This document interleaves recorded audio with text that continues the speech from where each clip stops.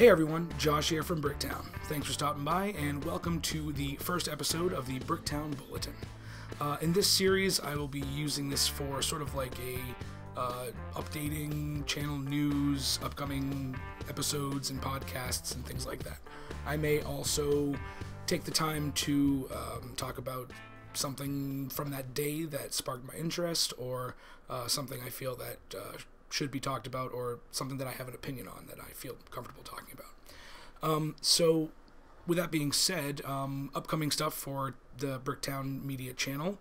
I do have, as of yesterday, I recorded a 6 3/4, almost 7 hour conversation with a friend of mine.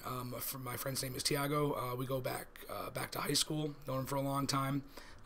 We don't always see eye to eye on certain things, and but we've been really good friends, and we do have the ability to communicate, pretty safely without, ruining a friendship. So we did get together a couple days ago, recorded a over 6 hour conversation, and that will be slowly making its way up onto the channel in the next few days.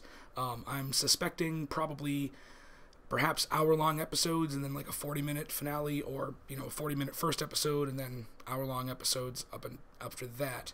I could break them up into half hours, but I worry that there really isn't much traction taken in a half hour of conversation, so we'll see.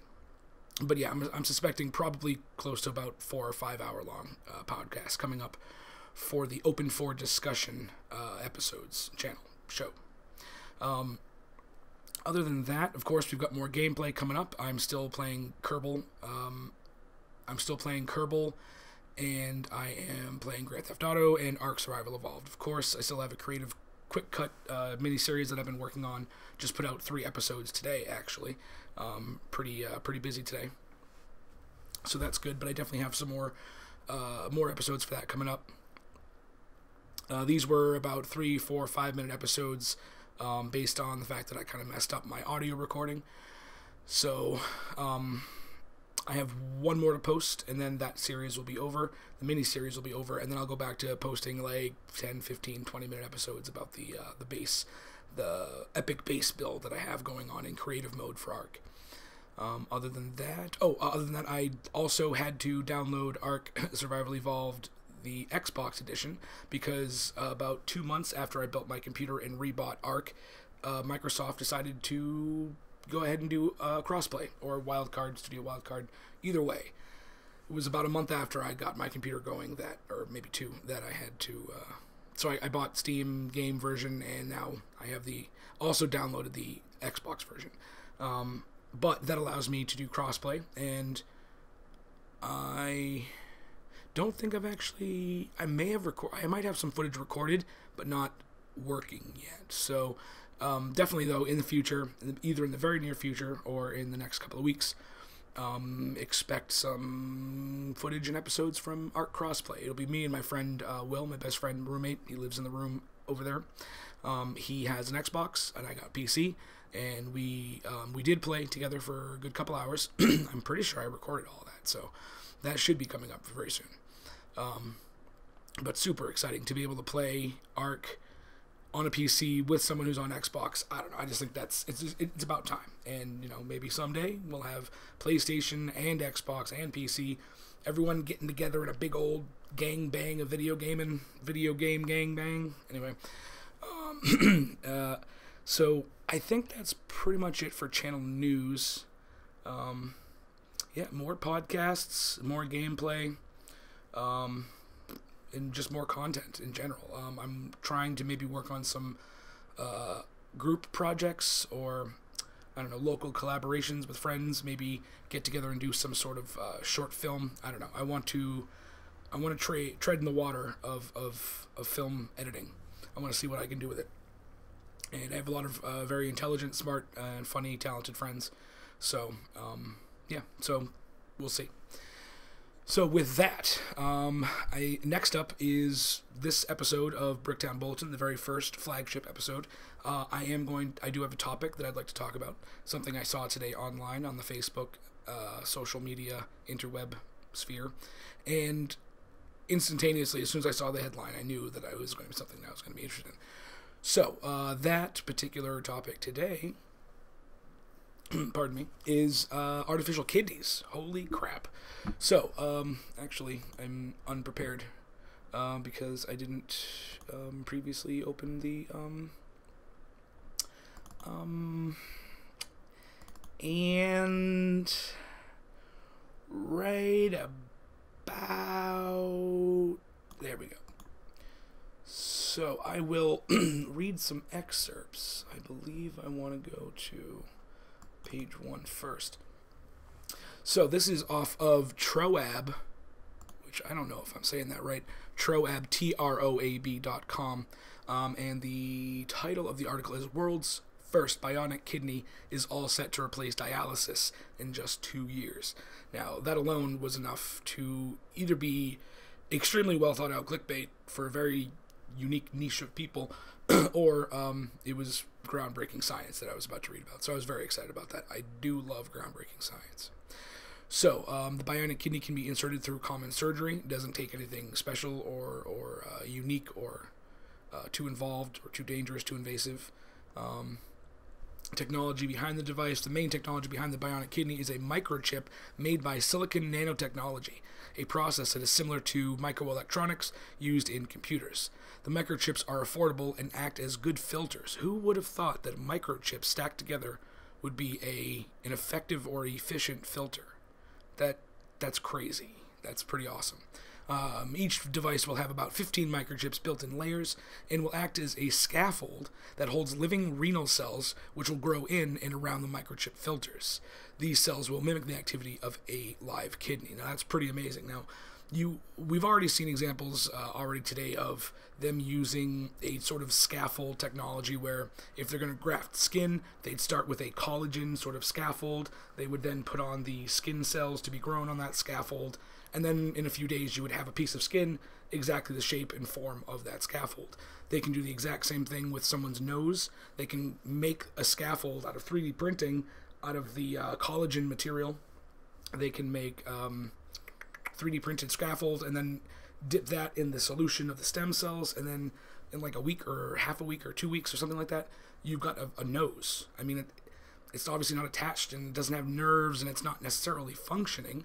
And you could theoretically put it on someone who needed a nose, and again, it wouldn't smell, I don't think, because I'm pretty sure you'd have to wire that all together, but at least visually speaking, they'd have a nose, and that would be more acceptable, I suppose. So that's pretty amazing that they can do this. And I worked in the fringes of the medical industry for a little while, for a couple years, as a chair car driver. So I would deliver patients and the elderly to their doctor's appointments, or, I'd bring grandma to the graduation party or something like that. But they'd be in a wheelchair. They can't really walk. So I'd be the one to pick them up in the van, bring them up on the lift, tie them down to the back of the van, and then drive them safely to and fro. But a lot of my patients were dialysis patients. The way it works, it's once you have kidney failure, you're on dialysis, generally speaking, for the rest of your life. Now, there are some rare cases where a person needs dialysis, but it's a temporary thing, and eventually their kidney can catch up and continue its important work. But dialysis, it basically means that your kidney can no longer clean out all of the toxins that your body naturally produces through what you eat and breathe and drink. It cannot clean those or scrub those toxins from your blood. And so that's just traveling around your system, and that's just no good. It makes you very unhealthy, to the point where you can die. Kidney failure, you're dead. So dialysis is an every other day process for about 3.5 to 4 hours every single time, where you sit down in a chair and they tie you've got a tube permanently inserted into your arm, and a direct line into your veins, basically. And what this machine does is you sit down in this little recliner, and for the next 3.5, 4 hours, it slowly draws the blood out of your body, sends it through their system of tubes and filters and compressors and whatnots, and refreshers, things that maybe add oxygenators into the blood, and then it's pumped back in through the system, back in through another tube into your blood circulatory system. So this is an amazing technology in itself, and it saved countless lives. Well, I don't know if I can say saved, because I think in general it's more of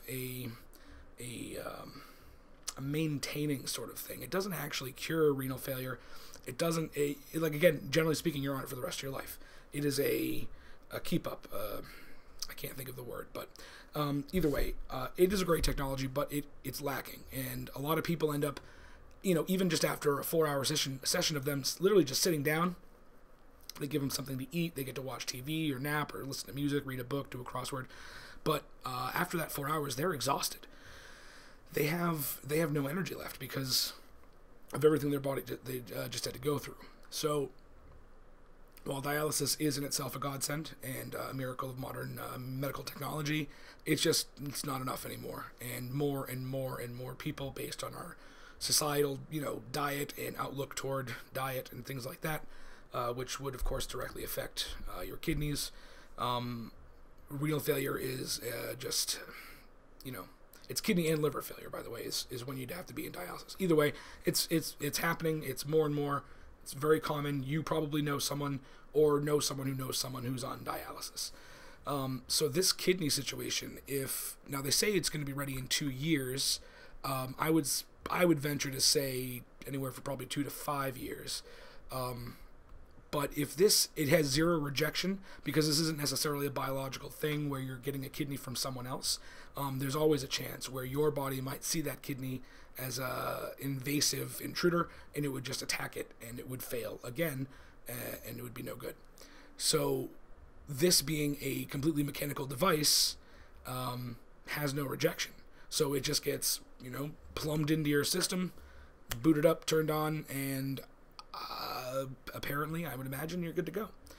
Maybe a few days for recuperation in the hospital, but it doesn't look like a very large device at all. You'll see the picture right here, right now, that shows a guy just holding it in his hand. That's the whole thing. That's impressive. You can even see the diagram here, that it's right down here, tucked in. It's amazing. So, I just wanted to share that. I saw that today, and I was instantaneously drawn to talk about it, and that hasn't happened yet for me. As much as I am diving into this YouTube creator, digital maker kind of world, and just seeing what I can do and how to do it, I hadn't really considered much. Well, obviously podcasting, yes, but not so much on my own, or vlogging. I'm not a huge fan of being in front of the camera. I'm not comfortable necessarily. I could learn to get used to it, I think.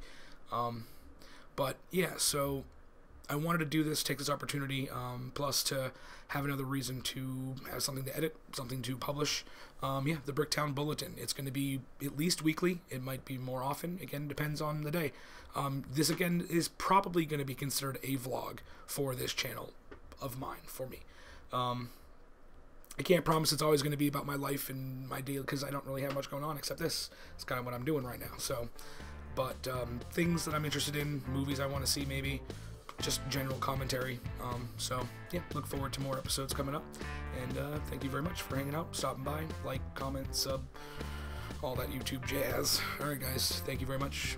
Have a good night.